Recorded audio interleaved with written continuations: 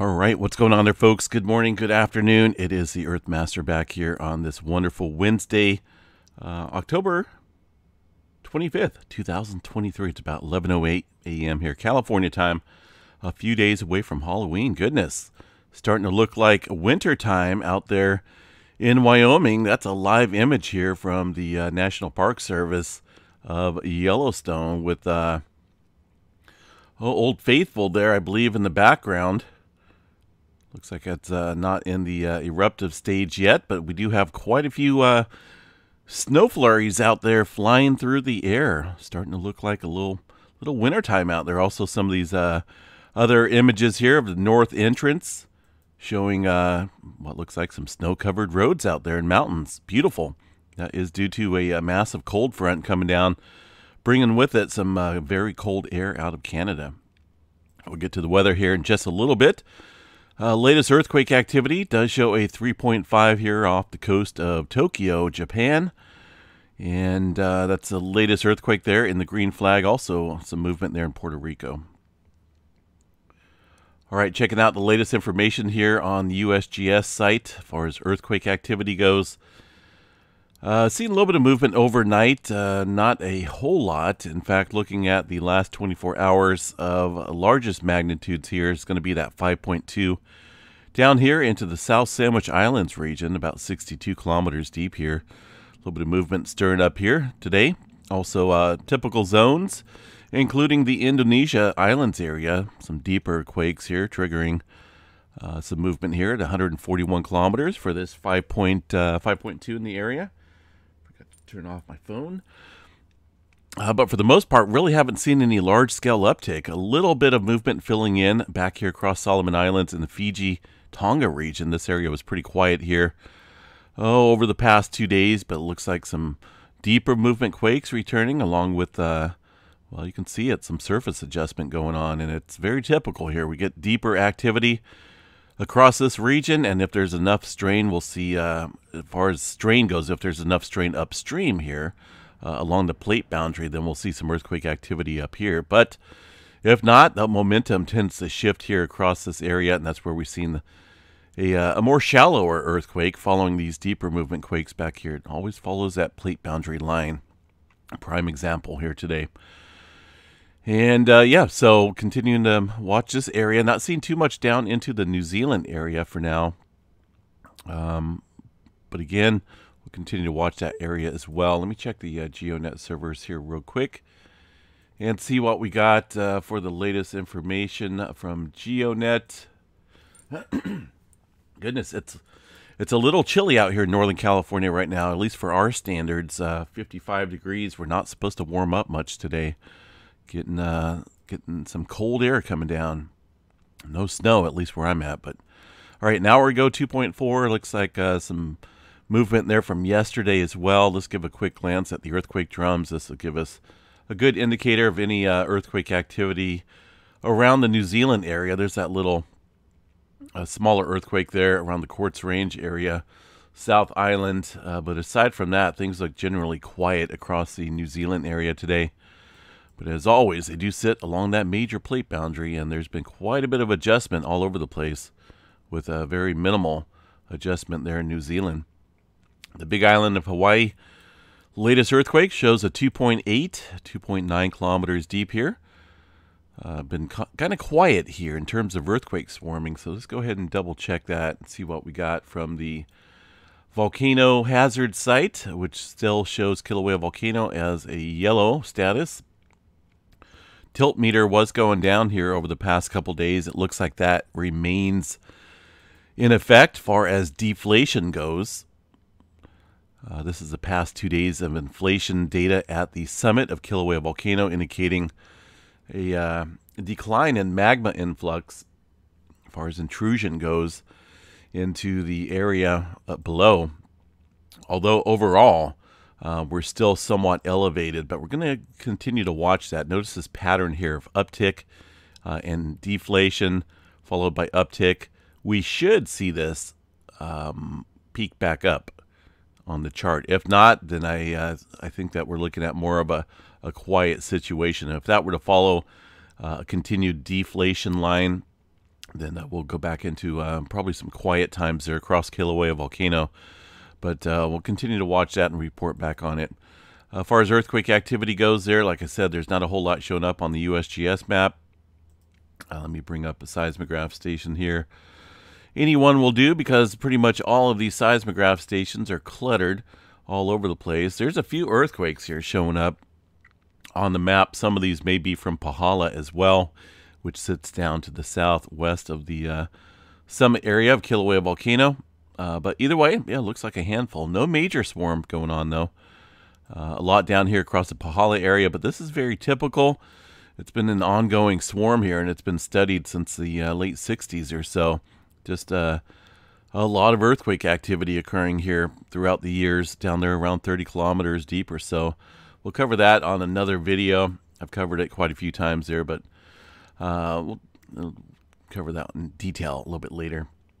We are watching a little line of activity. Notice this line kind of stretching up this way. This may have something to do with potentially reactivating areas here south of the crater area as far as influx of magma goes. We'll have to watch this.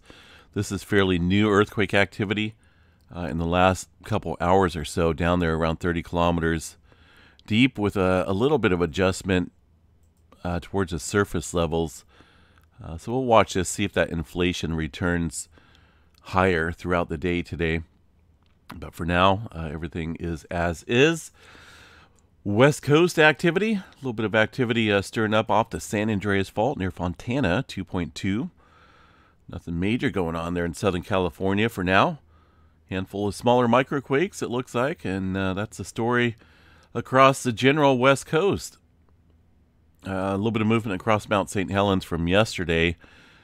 Actually, these are from today, it looks like. A little couple 0.1s. We did see a couple yesterday as well. No major movement to take note of, though, across the area of the West Coast and out in Texas area. And Oklahoma, for the most part, things are just generally quiet. Handful of smaller microquakes in the area. Into the Alaska region here, not a whole lot going on. We got typical movement across the area with a handful of magnitudes above 2.5, but nothing above the 3.0 threshold. So just kind of watching this day, seeing how it unfolds. There's not a whole lot of major movement going on currently out here across the globe. One earthquake here yesterday in the Kuril-Kamchatka. Kind of watching that. Let's see what we got for areas across the Middle East and Mediterranean area. Looks like some movement last night stirring up out there, including a 4.5. Let's see where that's at. I don't think it's going to be this one here. This is a 4-pointer from yesterday near Cyprus, but we do see a little bit of activity stirring up here further west along the Mediterranean area from the EMSC globe. Earthquake activity up in the Iceland area continues. Handful of earthquakes showing up there for sure. Along the plate boundary. Now, I'm not 100% certain if this is going to be related to any volcanic activity, but we are getting a little bit of movement here. It looks like 4.6 did strike about 1 o'clock this morning or so in this area. Most of these earthquakes are scattered about the area, not in any one specific location, which would be volcanic, right? If we're looking at that, if that were to take place. But it looks like there's just a mixed bag of earthquake activity scattered out across the entire area. But we'll continue to watch that as well. This has been kind of a heightened area in the past 24 hours. We'll continue to watch. The Puerto Rico area, handful of earthquakes here as well, including a 2.3 and a 2.6 in the last hour. Nothing major going on here today yet, folks, but we'll continue to watch that. The live seismograph stations are all fairly calm and stable. No signs here of any large earthquakes anywhere. And I'm really not seeing any major swarms going on. Yellowstone up here, see these little spikes? Now with the snow coming in here, right, got a lot of snow flying in. Look at the live view again here at the area of Yellowstone. Well, it looks like that adjustment on the focus here. Well, it needs to be adjusted here for the focus of this camera, because it looks like it's spotted on some raindrops or some melted snow there on the lens of the camera. But we did see some snow flurries out there flying, and you can see on the entrances of the parks here that there's quite a bit of snow out there. Now that could have an effect on the Yellowstone seismograph stations. A lot of times they will show up as some type of outside interference. Really not seeing it, but we'll keep an eye on that. When the wind picks up, it really does show the outside interference here on the seismograph station, so don't mistake that for any volcanic activity, but we'll cover that if that does pop up. Let's see what else we got here. Space weather activity. Well, couple C flares overnight, but these are very low grade C flares. But it's getting a little bit, maybe a little bit more active than it has been in the past couple days. Notice these flares popping up here, but nothing significant. Those are coming off of a couple sunspot regions on the far eastern limb of the sun, I believe. It is looking a little bright over here. We do have some darker features on the sun. Those are coronal holes that are currently, let's see how close they are to facing us. When was this? 18... I guess it's getting a little bit closer.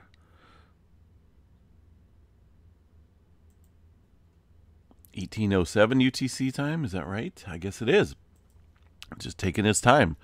But over the coming days here, we should see these directly facing the Earth, and should see maybe some high-speed solar wind flowing from these coronal holes in the Earth direction, which could amplify some of these conditions here over the next few days. But not until that happens. We got a few more days before we see any adjustment up here on the 3-day. But for now, things are pretty calm across the auroras, or as far as the auroras go, across the polar regions. Kevin's mentioning here it is possible that once the stream arrives, a geomagnetic disturbance possibly reaching G1 storm levels will be observed. But again, we have to, that'd be kind of cool right around Halloween time.